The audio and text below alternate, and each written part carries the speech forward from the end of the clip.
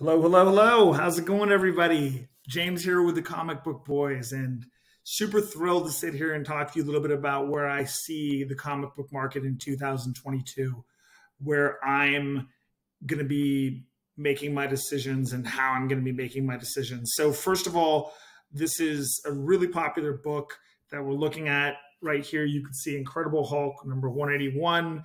This is a tool called GPA analysis. Basically, the 90-day average is basically the most recent average of sales, so we can track prices. In the last sale, you can see the most recent sales. So obviously 32,800 is the average of the last three sales in the last 90 days for Hulk 181. 31,200 is the last sale. The grade is a 9.6. 9.4, 21,000 is the last sale. 7 sales right here in the 90-day average is 19,997. So this is a very, very, very powerful tool. I've used it before in the past. If you go back and look at this video here, top 10 comics to invest in 2019, you could see that I was talking about the very same book, Hulk 181.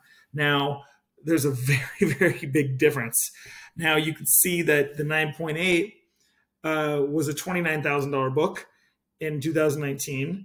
In 2021, it sold for $87,330. If we look at the 9.6, it was a $14,000 book, basically, between the 90-day and last sale. And in 2022, it's a $31,000 book, 9.6. So we went from a 14 to a $30,000 book, and the 9.4 is a $20,000 book in 2022. And in the good old days, it was it looks like the 9.4 was 9,457 or 10,500. So double ups here and triple ups if you swung for the fences and grabbed the 9.8. So am I all excited? Do I think we're going to the moon for comic books, or is the sky the limit? For the first time in the entire duration that I've been in the comic book industry, I'm a little nervous about prices. I'm a little hesitant to say that I'm buying Silver Age and Bronze Age keys like Hulk 181 or ASM1 or AF15, Silver Age keys, Bronze Age keys. I think, I showed you how Hulk 181's exploded. It's no exception with other comic books. The whole industry has been exploding. We're seeing new highs over and over and over again. And in 2019, it was pre-COVID, that first video that I recorded, which you can go back and watch on YouTube. And then we had COVID, and I did another video called the Coronavirus Update where I was talking about don't sell your comics. We're getting a ton of free money is going to be out there. Quantitative easing. Jerome Powell, the chairman of the Federal Reserve, is going to be sitting there printing money. And, everybody's going to be cashing that money and buying books. And, don't sell unless you're getting the value for your books, and buy comics. And now I'm like thinking to myself, I see... I see greed out there and a ton of prices that are making new highs. And at this point in time, I feel like when a lot of people are buying and everyone's FOMOing into stuff, I'm kind of at the point where I want to do the opposite right now. So I've sold all my personal copies of my Silver Age stuff and my Silver Age keys, with the exception of I actually have Amazing Spider-Man 15 in really high grade because Russell Crowe is going to be Kraven the Hunter that was announced recently. I think that's kind of cool, but because I think movies still are going to drive the market. I think movies are an exception. So also there's definitely a pullback in printing money. People are people are seeing some fear at the gas pump, and there's the whole Russia-Ukraine thing, and people are, it's a time of fear right now. And I think this crazy buying streak's gonna dwindle. And when there's a lot of supply of Silver Age and Bronze Age books, especially Bronze Age books, there's a ton of them.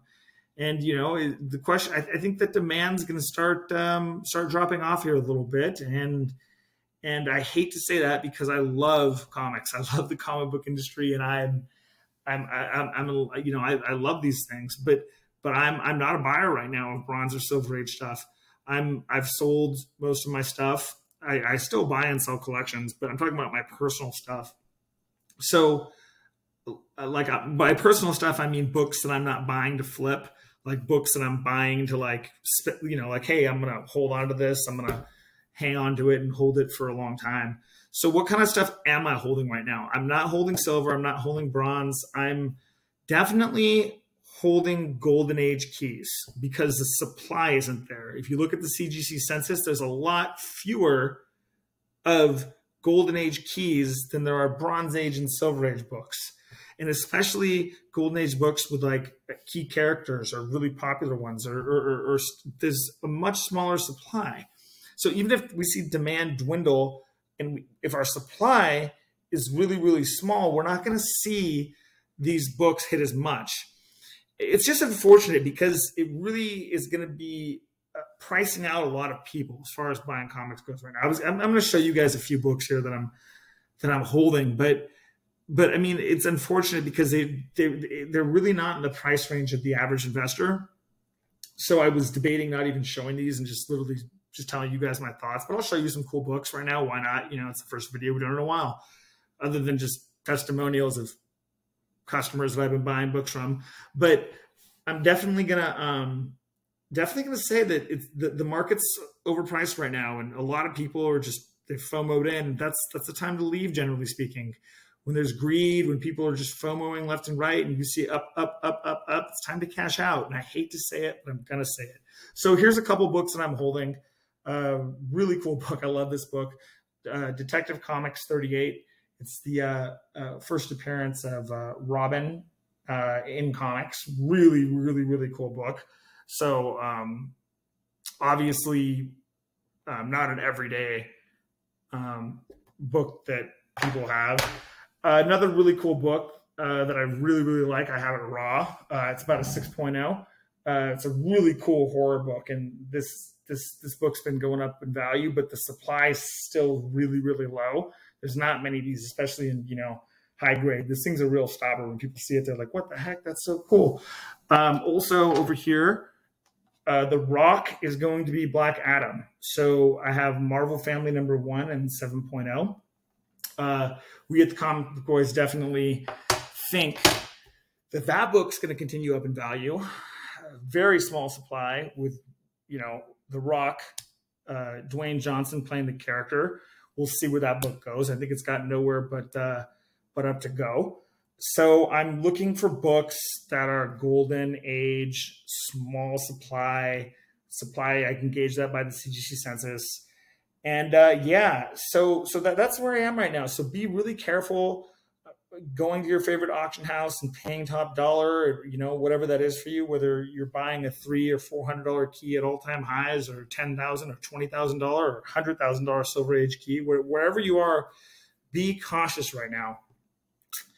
I would advise sitting back, watching the market, taking a look, getting GPA analysis, looking at recent sales, looking at eBay sold data, look at the auction house sold data, go on to some of the auction houses, create yourself a free account, look at past sold data, and really make sure that if you're going to buy a book right now, you get it at a good price. Don't be making the new high sale. Don't be crushing the records and buying at all-time highs right now. So that's my advice. That's where I see the market. I see us having a little pullback here in the next year. And I'm not saying books are going to lose 60, 70, 80% of value and the market's going to crash, but I definitely think we're going to see a little pullback and things slow down here. So be careful.